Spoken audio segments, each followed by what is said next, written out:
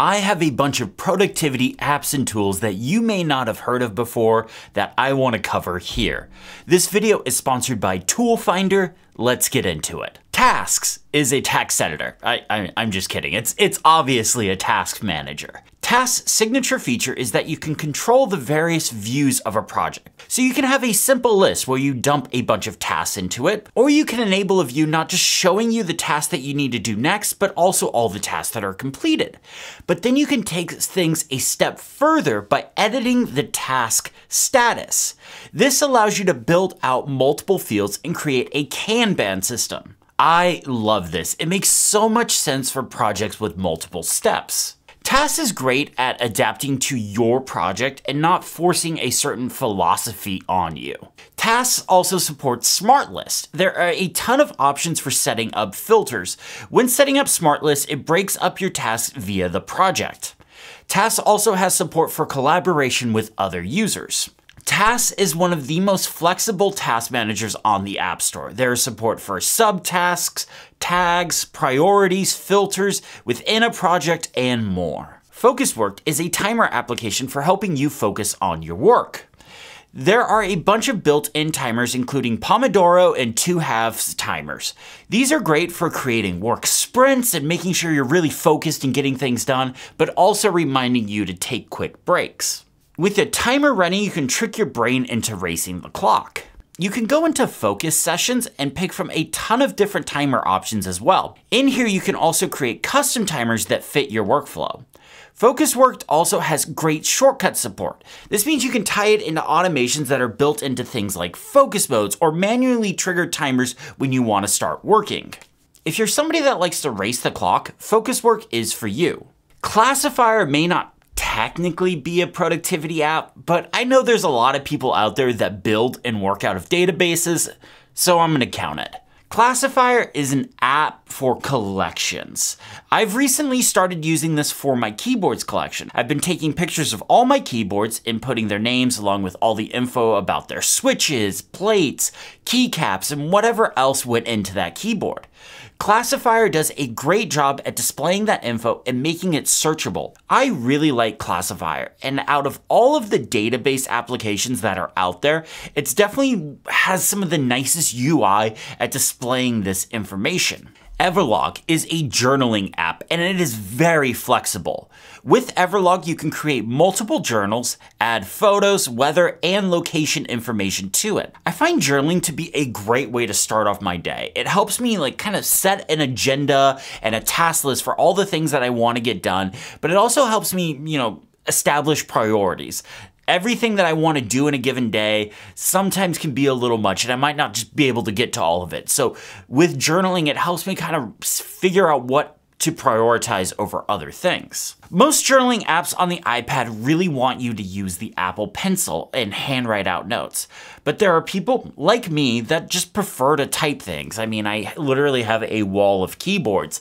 And personally, I'm just faster at typing than I am at handwriting, plus my handwriting looks like chicken scratch. This is really where Everlog comes in because it's focused on typing and not handwriting. The thing that makes Everlog stick out to me though is the ability to create user customizable templates. Now there are a few templates built into the app, but I created my own. Everlog also has a built-in reminder system to nudge you to journal every single day. This is really nice. And one of the really nice benefits of having typed out journal as opposed to handwriting something, especially in a notebook, is that you can search. So I can go back and hey, what was that day that I was working on this specific video and what was my thought process for getting that done and stuff like that. I can just go back and search for that. Everlog is a great place to start journaling if you've never tried it. This video is sponsored by Tool Finder. Tool Finder has over 250 plus productivity tool recommendations. Curated by Keep Productive, the world's leaders for helping you choose your productivity tools. When jumping into Tool Finder, you are greeted with different categories to check out. But if you scroll down, they have an interesting section about this month's hottest tools, which I found really interesting. When using Tool Finder, you can just search for whatever kind of tool that it is you're looking for, whether it's a task manager, calendar, email app, or more. There are also helpful categories like AI tools that will show you all the apps that integrate with some sort of AI. Tool Finder also has extremely good editorial content to not just give you links to apps and services, but to explain why you should be looking at that certain tool over another. They even have articles on features that were announced at WWDC for Apple's platforms. And if you want to see the hits, check out Tool Finder's top 10 articles for various categories. So whether you're looking for a notes app to write some personal thoughts down or a project manager to use with your team, check out Tool Finder. Tool Finder has the best recommendations out there to help you find the best app or service to fit your work. Tool Finder is completely free, so go check it out. I'm going to put a link to it in the description below. Just right there, you can go click on it. My thanks to Tool Finder for sponsoring this video. Calendar 366 is a more robust option than the built-in calendar app. While not quite at the level of Fantastical, the main difference is this is a paid upfront app, so there's no subscription. I've heard from a lot of you that like Fantastical, but the recent price increase is just a bit too much. What Calendar 366 does to set itself apart from the built-in calendar app is it has natural language input like Fantastical, which is something I'm still surprised the built-in calendar app doesn't have. But with Calendar 366, you can go into the settings and enable focused natural language input first setting, and this will jump right to the natural language bar when you start inputting a calendar event. Having support for natural language input really speeds up adding new events, so if you're somebody that lives out of a calendar, this is a must-have. Calendar 366 also has support for calendar sets. This allows you to display just your work calendars when you're working or your personal calendars when you're on your time and you can shut off the work stuff. I love this feature in calendar apps. Calendar 366 also hooks into focus mode, so you can set up a default calendar set in a given focus mode. So again, you can enable work calendars when you're in your work focus and personal calendars when you're in your personal focus. Calendar 366 also has a ton of customization options for those that wish to make it their own. This is a great middle ground if you need something that's a bit more than the default calendar app, but you don't need to go as heavy-handed as something like Fantastical. Sticky Widget is an app that adds post-it-like widgets to your home screen. We've all worked with those people that have like a desk just covered in post-it notes. This takes those and makes a digital version out of them. With Sticky Widgets, you can add a bunch of notes to your home screen in various widget sizes. When you tap on them, you can write your note and it will show the note right on the home screen when you're done. This is a great way to write a quick reminder, jot down a phone number or address, or just take down a simple note. Sticky Widget can be customized by color or font. You can also go into the widget setting and change which widget it is. This way you can sync those given stickies across multiple devices, but also have multiple different widgets with corresponding notes and things like that. Scribble is very similar to Sticky Widget, but instead of it being focused on typed notes, it focuses on handwritten notes using the Apple Pencil. In Scribble, you make a note in the app, and then you assign a note to a given widget.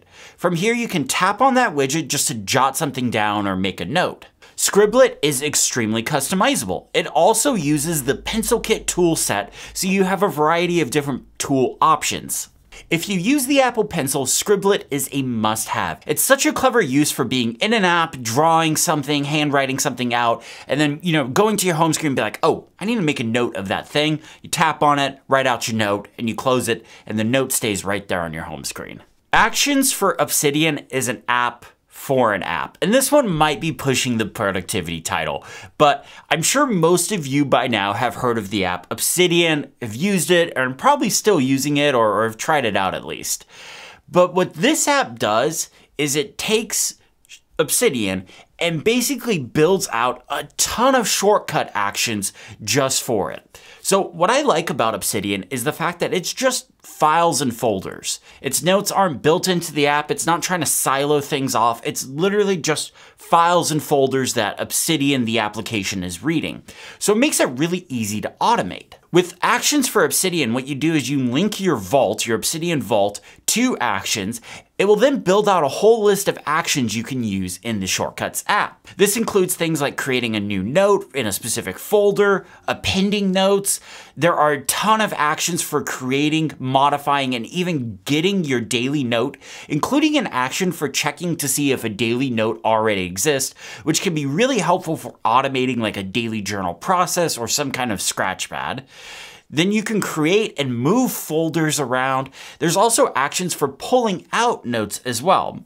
I took a couple of my shortcuts and quickly rebuilt them with actions for Obsidian, and it works extremely well. It's really easy to work with, especially if you're not somebody that wants to delve into like, okay, I need to understand how the file structure works on the iPad, but also how it differs from the Mac. Actions for Obsidian just figures all of that out for you. You don't need to mess with any of that stuff. I'm going to be using this app a lot in my upcoming Obsidian series. That's why I wanted to mention it now. The last 3 apps might be a bit of an unknown if you've never watched this channel before, but if you have watched some of my other, like what's on my device videos, you probably have heard of these before, but I wanted to cover them for those that are new to the channel. So first of these is Timery. Timery is a front end for Toggle. Now, Toggle is a time tracking service. People use this to track project time for personal stuff, work, and even billing clients. Toggle is a great service, but its iOS and Mac app isn't that great. Timery acts as a front end for Toggle. You log in with your Toggle account and have access to all of your Toggle information here. In Timery, you can set up favorite projects and tags so that you can quickly trigger them. There's even a widget for this so that you can enable these right from the home screen. I love how easy Timery makes it to start one of your timers. There's even excellent shortcut support, so I'm able to hook in time tracking into my mode cut shortcut. Timery also has a report page that is great at giving you a summary of how your day and week is going. For me, Timery is a must-have. I like to keep track of how I'm spending my time and what I'm working on. This helps me make a decision on how I want to proceed with certain projects. Dark Noise is a noise app. Surprise, surprise. I struggle focusing a lot with background noises or even music on. Dark Noise is a noise app with a ton of different built-in sounds, and you can make different scenes by blending some of those noises together. When I really need to focus, I throw in my AirPods, turn on noise canceling, and set up Dark Noise. It's the best way for me to just filter out the world around me and just focus on the work in front of me. The last app I want to talk about is Ochi. Ochi is kind of my new darling app. You can use this to block other apps and websites. It works via Safari extensions for websites or shortcuts for the app, and it does a really good job at walking you through how to set it up. What I do is I use shortcuts and tie this in with focus modes so that when I enable my work focus, it enables my no social filter in Ochi. So it'll block websites like Reddit, but it'll also block apps like Instagram and Ivory. This way, when I'm working and I need to focus, I'm not using these apps or services to distract myself, which is something I absolutely do. I used to be at a point where it was so bad that I wouldn't allow myself to have like the fun apps on my work device because I would just sit there and distract myself. And then I remembered a web browser's a thing. But this allows me to kind of have everything on one device but be able to separate things out. As somebody with ADHD, this comes in really handy. So there's probably a common through line that you saw in this video, and that's shortcuts. Being able to use shortcuts to tie built-in features like focus with apps like Timery, Dark Noise, Ochi, Focus Work, all those other apps is really the killer productivity app because you can build these chains and have all these things work together. You're not having to go in and manually enable a bunch of stuff on their own. If there's one takeaway that I just want people to, get from this video, it's that look at your setup, look at your workflow, and figure out what you can automate. That is what's going to save you time, and it's going to bring consistency to your work. And once you have consistency, that's really what productivity is. For those that don't know, Shortcuts is a block-based code editing system. It means you just take blocks and you just drag and drop them into the place that you want them to go. You do them in a top-down order. The top is the first action that's gonna run. The bottom is the last action that's gonna run. And it just runs sequentially like that. I have a few videos on how to build shortcuts that I can link to if you're all interested in checking that stuff out. I'll put them in the description below, along with everything else that I mentioned in the video.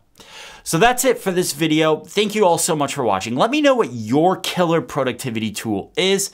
My thanks to Tool Finder for sponsoring this video. If you liked the video, hit the thumbs up button, subscribe if you haven't already. Thank you all so much for watching, and have a great day.